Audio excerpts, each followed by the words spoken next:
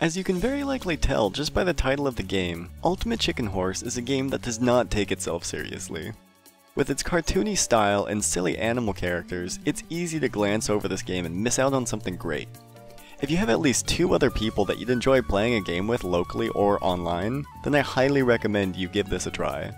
The lobby of the game starts you out in a treehouse with your currently unlocked levels scattered across the branches, and your adorable animals waiting for you to choose which one you'd like to play as. From here you can invite your friends and modify the rules and game mode to your liking. Once you're set up, each of you climb up to whichever map you'd like to play to vote for it. And now you're in game. Depending on which game mode and setup you went with, things play a bit differently, but the basics stay the same. All players start in the indicated area, and in order to earn points towards winning, you must reach the red flag in the finish area. On many levels, it's not possible to reach the finish without placing any objects. In the typical party mode, at the beginning of each round, a box will pop up with an assortment of placeable goodies to choose from. Be fast, as the other people you're playing with can snatch up what you want before you do. Typically, you want to make the map possible for yourself to complete, while making it as difficult as possible as you can for the other players. Making it to the end first, collecting coins, or getting trap kills earn bonus points.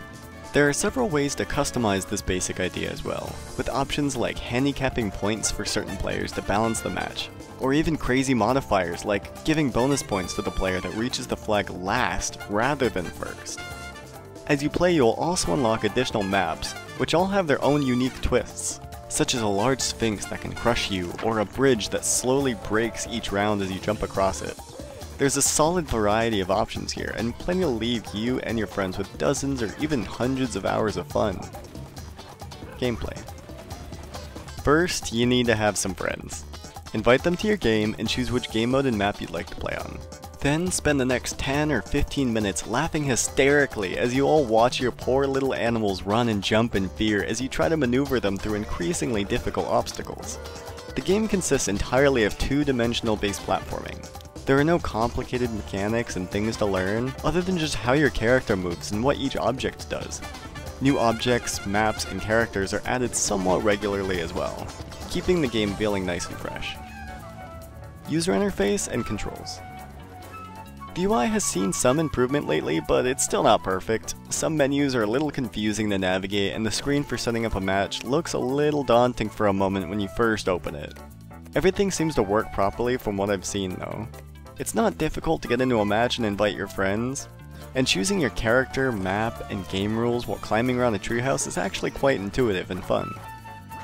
Controlling your character is familiar, and feels responsive enough to accurately make those tight jumps to slip past 12 different hockey pucks and arrows.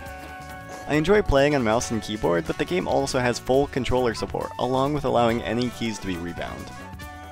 Graphics.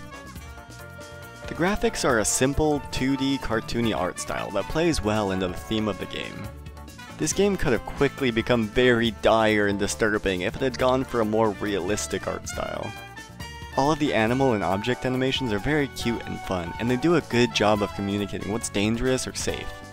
As there is nothing 3D to render, you shouldn't need to adjust your settings too much, but you do have basic necessities such as resolution or windowed mode.